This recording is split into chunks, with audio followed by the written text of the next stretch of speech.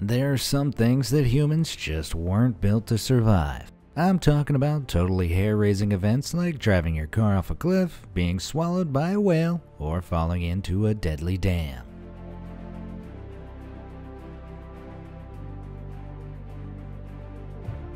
Anyone else's stomach's doing somersaults right now? Sure, freak accidents happen all the time, yet there are some people among us who manage to beat the odds and live to tell the tale. So without further ado, here are some of the luckiest people who survived the impossible.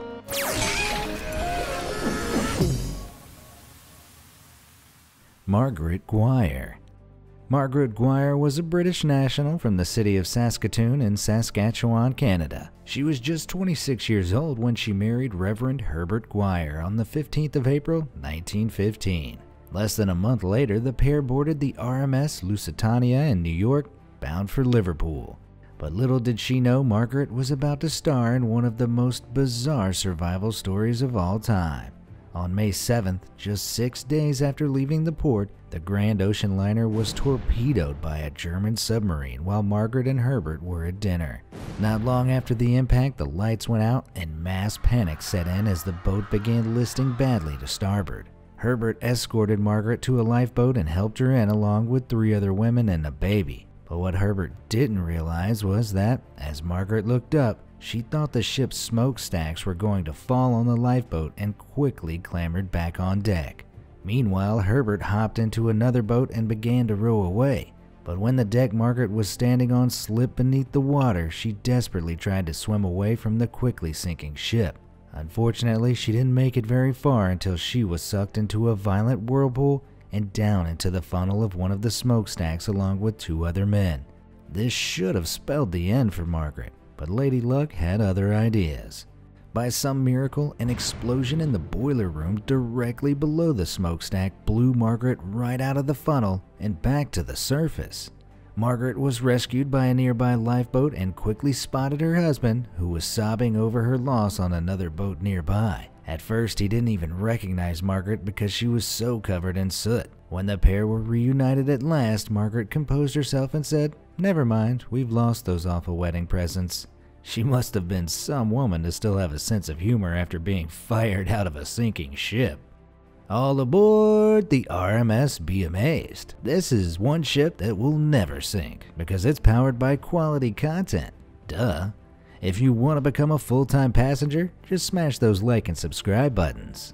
You'll be rewarded with awesome videos in your subscription box every day. Now let's set sail and check out some more amazing survival stories. Beck Weathers. Climbing Mount Everest is a notoriously tricky feat. Thousands of successful mountaineers have reached its towering peak of 29,029 feet, but more than 300 others have lost their lives while trying. Even when using bottled oxygen, mountaineers can experience fatigue, nausea, vomiting, and other problems like hypothermia and frostbite during the climb. Back in 1996, 49-year-old Beck Weathers, a pathologist from Texas armed with all the confidence of a midlife crisis, decided he would take on the challenge. On May 10th, he and his team were due to summit the mountain when Weathers started losing his vision at around 28,000 feet. You see, he had undergone a corneal operation not long before attempting the climb, and the high altitude had rendered him half blind. The guide decided to continue the group's ascent, promising to come back for Weathers on the way down. Although passing climbers offered to help him back, Weathers refused and decided to wait. Did I mention that this area is grimly known as the Death Zone? Because it's littered with the frozen, mummified bodies of other failed climbers? After some time, the wind picked up and a dangerous blizzard rolled in, dropping the temperatures to an unfathomable 90 degrees below zero.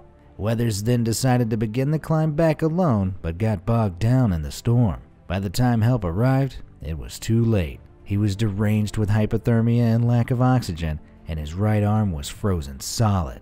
At this point, the guide made the difficult decision to leave Weathers behind. The next day, doctors came to examine him. They chipped ice from his face and broke the news that he was just another casualty of the infamous death zone. But in a Hollywood-style twist, he later awoke from his coma. Finding himself covered in snow, he stood up and walked back in the direction of camp. When he arrived, it's safe to assume the other climbers probably mistook him for one of the White Walkers from Game of Thrones. Weathers was airlifted and taken to Kathmandu, where he lost his right arm from the elbow down, as well as his nose. Despite his ordeal, Weathers recovered fully and went on to become a motivational speaker. Hopefully, he also went on to take on a far less deadly hobby than mountain climbing, like cross-stitch or something. Joe Simpson. This tale of two British climbers sounds like the stuff of folklore, so it's no surprise it was turned into a best-selling book, a documentary, and a UK theater show titled Touching the Void. In spring 1985, 25-year-old Joe Simpson and 21-year-old Simon Yates became the first people to scale the west face of the Sula Grande mountain in the Peruvian Andes, which is almost 21,000 feet high, FYI. But what should have been a moment of total celebration quickly turned to one of terror, and very nearly tragedy. While the pair were making their descent, Simpson plunged down an ice cliff, breaking his right leg. As night fell and with a storm rapidly closing in, the two men were forced to continue in the dark with no way of communicating and almost 150 feet of rope separating them. While battling blizzards, avalanches, and frostbite, Yates chose to try and lower Simpson down the mountain by rope 300 agonizing feet at a time.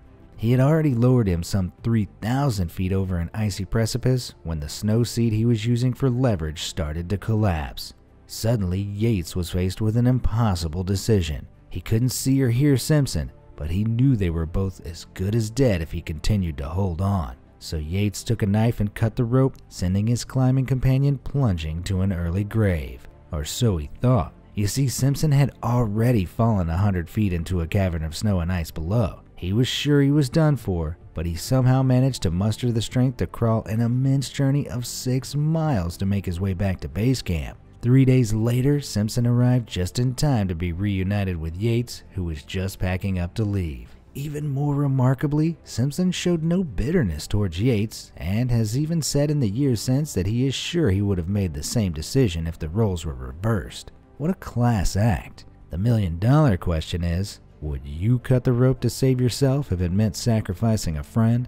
Let me know how you think you deal with such a moral dilemma down in the comments below. I'm genuinely curious. Now, where were we? Angela Hernandez.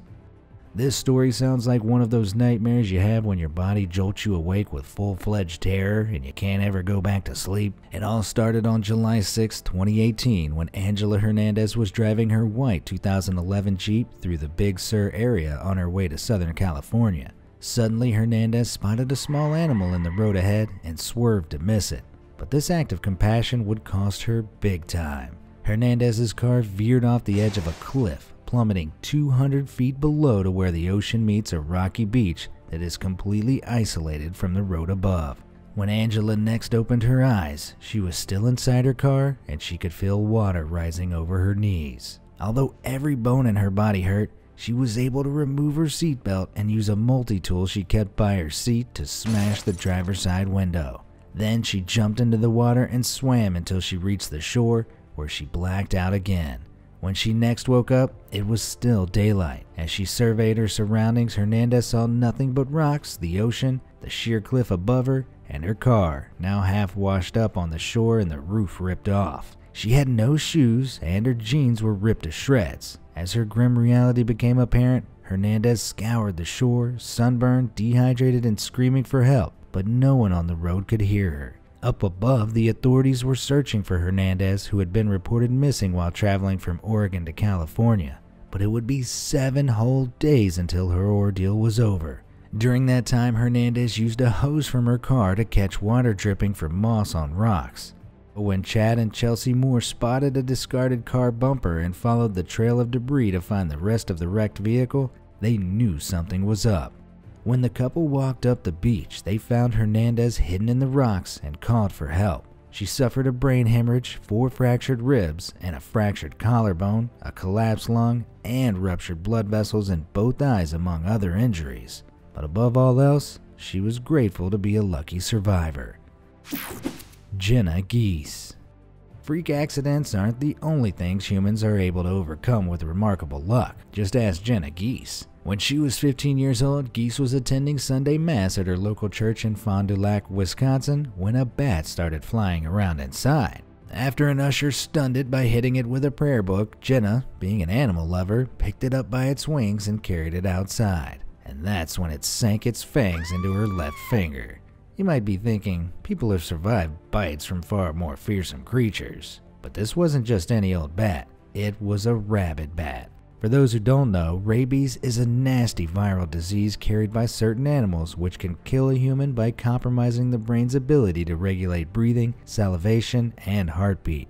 The disease is virtually 100% fatal. Thankfully, there is a vaccine which can be administered to stimulate antibodies to the virus. The vaccine eliminates the chances of getting the disease if it is given in advance, or more commonly, within a few days after the initial exposure. There was only one small problem. Geese didn't get the vaccine. The bite was so quick and small that she thought she had only been scratched. Plus, her fellow churchgoers told her only healthy bats could fly, meaning she thought she was safe when it flew away.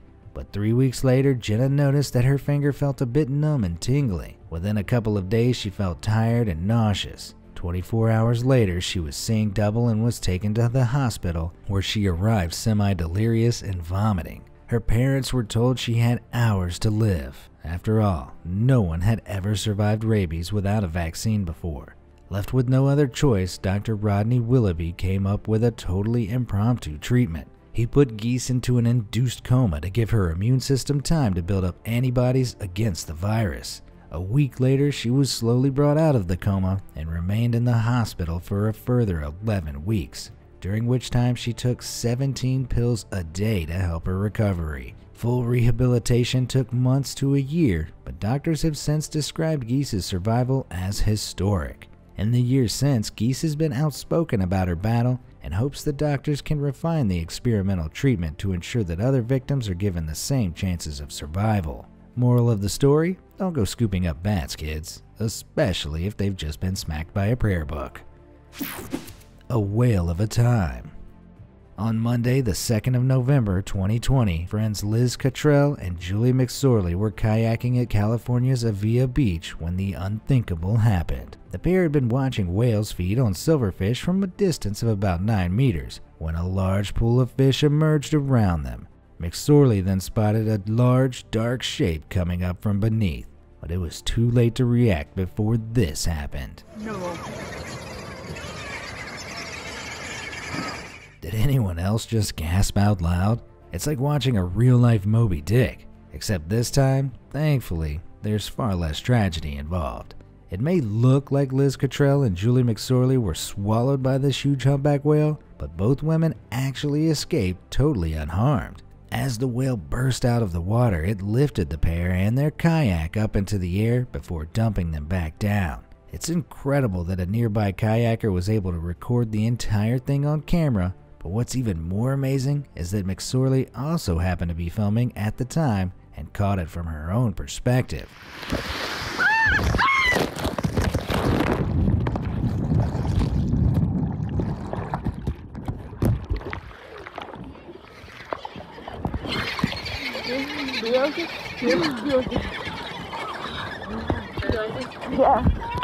Yeah. I don't know about you, but she sounds awfully calm for someone who was almost swallowed by a whale.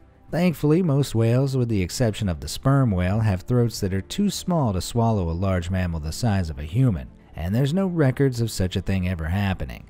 Assuming you were swallowed in one piece, the whale wouldn't be able to tear you to pieces because whales don't have teeth, so to speak. Instead, they have baleen plates, which are covered with hair that is able to filter krill from the thousands of liters of water these huge creatures swallow in one gulp. The biggest danger would either arise from being squashed by the whale's sheer weight or being dragged down too fast enough to a depth where your lungs experience a thoracic squeeze and collapse completely. Thankfully, these ladies only lost their car keys and not their lives. I hope they called a cab home because I'd be in no rush to get on another boat. Lisa Mondi. Ever get that uneasy feeling while swimming in the ocean like you're mere feet away from a great white at any time? Thankfully, those fears are usually just thanks to your brain playing tricks on you. In fact, according to the International Wildlife Museum, the odds of being attacked and killed by a shark are around 1 in 1.75 million. Those chances are lower than the possibility of dying by a lightning strike, a freak firework accident, or excessive cold. But not everyone is safe. Just ask Lisa Mondi. In March 2011, 24-year-old Lisa was a wildlife tour guide making the most of a sunny lunch break by wakeboarding with friends when she failed to land a jump and the board came off her feet. Lisa started treading water as she waited for the boat to turn around and pick her up when a great white shark sped straight up at her from below. The creature hit her so hard it launched her about 3 feet out of the water as its powerful jaws closed around her head and arm. The shark dragged Lisa underwater but lost its grip of her, and thanks to her life jacket she was able to come back up to the surface. Lisa was then rushed to the hospital in Port Stevens, where doctors feared they would have to amputate her left arm because she had lost so much muscle, as well as her brachial artery, which is a major blood vessel. Miraculously, after undergoing numerous operations, she was able to leave the hospital with her arm heavily bandaged up, but crucially still attached to her body. Even more remarkably, Lisa returned to the water in February 2016 to get a closer look at the predator that almost killed her by going cage diving. Oh, and did I mention she also smashed a performance of Strong by British band London Grammar on X Factor Australia in 2015? What a survivor. Ron Cooper's lucky escape. Regardless of how much of an experienced driver you are, the open road is full of pitfalls and perils. And if it isn't other drivers you need to be wary of, it's your natural surroundings. In 2014, Australian motorist Ron Cooper proved that sometimes all it takes is lightning-fast reaction times to save your own life. While traveling on the Black Spur Highway near Melbourne, Australia, Cooper was caught in the middle of a wild storm. Dashcam footage shows the trees that line the road swaying slightly as Cooper turns a corner, and leaves and small branches litter the road ahead. And then this happens.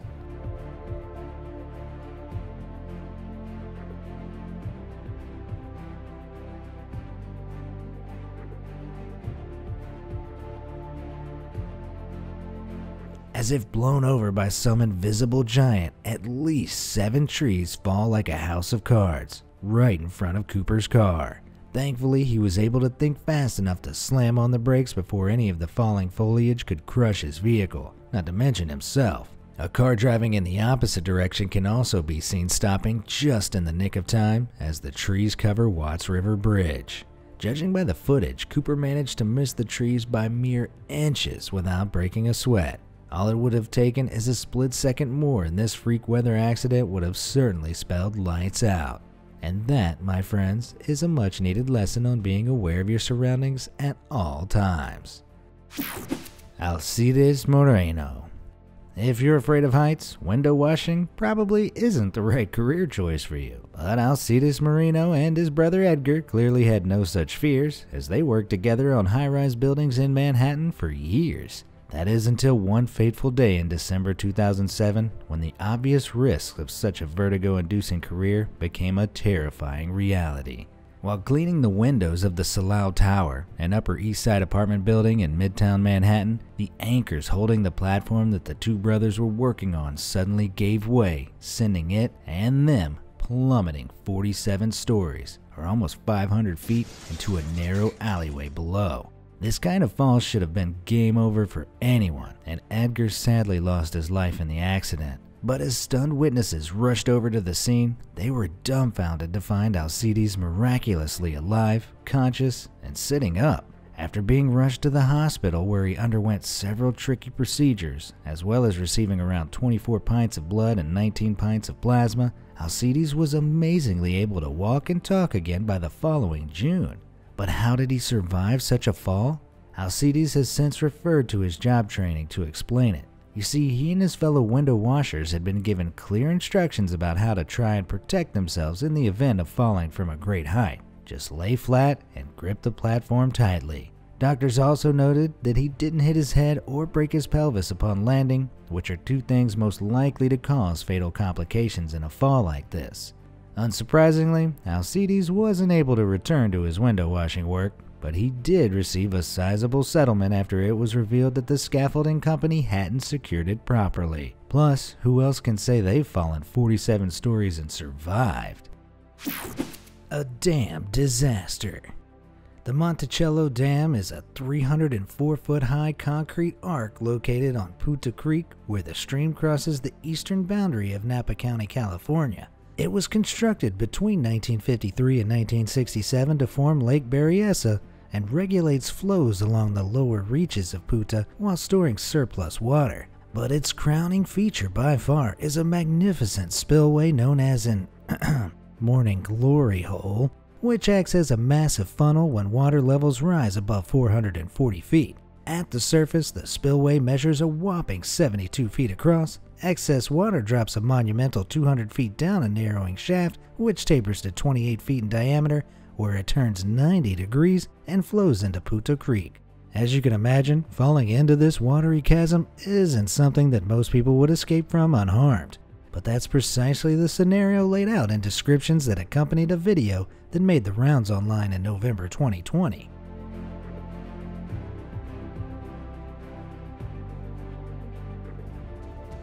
The video's description claimed the unfortunate soul fell directly into the Monticello Dam in California after being used as a human springboard, with the clip cutting off right before we get to see their fate. But I'm relieved to tell you that, in reality, that terrifying looking tumble wasn't quite what it was claimed to be. You see, despite the video's claims, the location wasn't the Monticello Dam at all. It was the far less dangerous Sapua Dam, found in India, which is a prime spot for camping, sightseeing, and swimming. The name Sapua translates as snake, which reflects the winding architectural structure of this concrete dam.